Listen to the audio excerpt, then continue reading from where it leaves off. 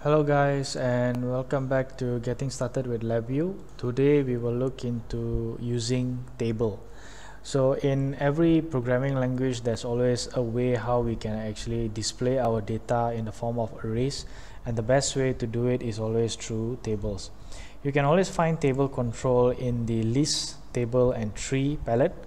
So let's place this table here onto the front panel, and let's adjust the height and the width here. Let's place this here. Okay, so now as we can see here that the table control only requires string data type, and if we right click and try to create a constant, we can see that it only requires a 2D array of a string data.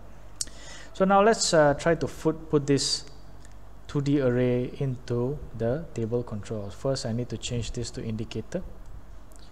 And the easiest way to always create a 2D array is to use a for loop, which is to use for loop twice.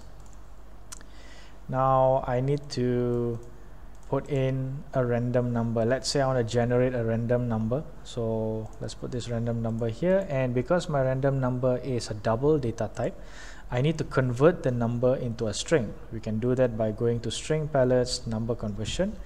And because it says double data type, let's use the fractional string, because it will have a decimal value. So here the precision, let's put this to 4 decimal value. We output the string, and next I need to put another for loop. Let's put here another for loop. And now, let's put another for loop here, and now we just need to create a constant. Let's put 5, and we put another 5 at here. So once we have created the for loop here, we have connected to the end of the for loop, and we can connect it directly. So let's run this.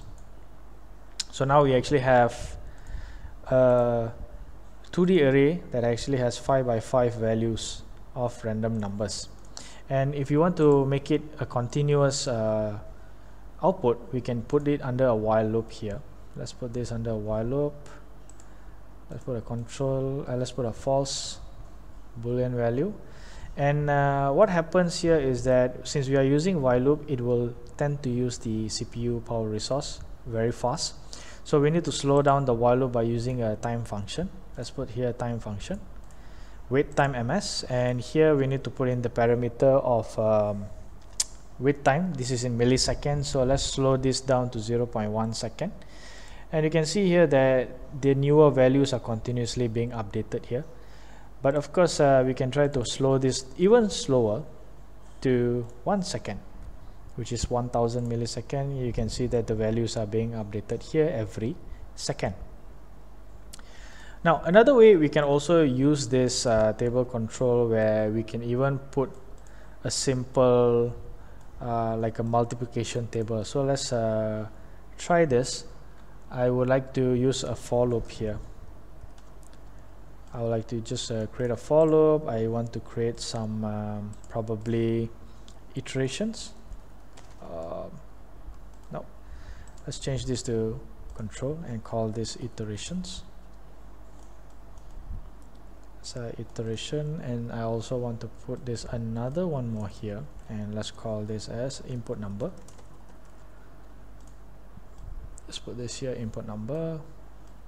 Now because this is a integer value, I have to change this to string as well. So let's go to the number conversion and use decimal value instead. So decimal value here, I probably another decimal value here. This is the second 1D array, and this is the first 1D array. And now I need to put the iteration, because the iteration usually starts with 0. So let's increment it to 1. Increment it to 1. And let's put another one more here. I need to multiply the iteration with the input number. So let's put multiply here.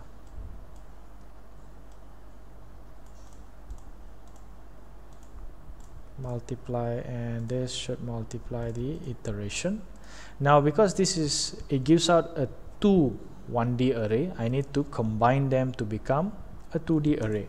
So the easiest way is to actually just build an array if you have an existing array. So let's build them.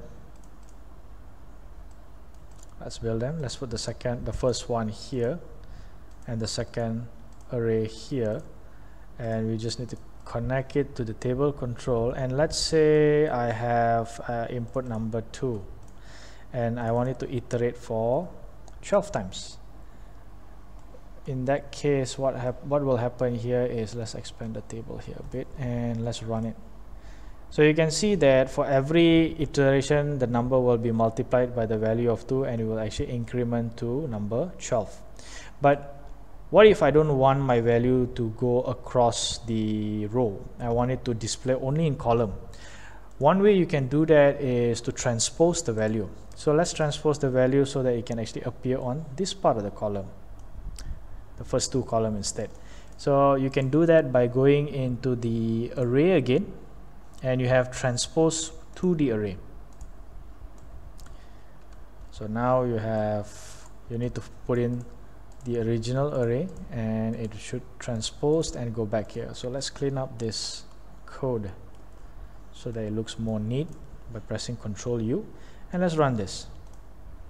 So you can see that if you increment the value, it returns the value, and you can also increment the iteration to probably like 15, and it should actually return to 15 values. So this is also can be done by just using a simple table to display value. If you happen to have some kind of values that you do some calculation and you want to display it, you can also do it in this way. So that's one of the ways you can also utilize tables in LabVIEW.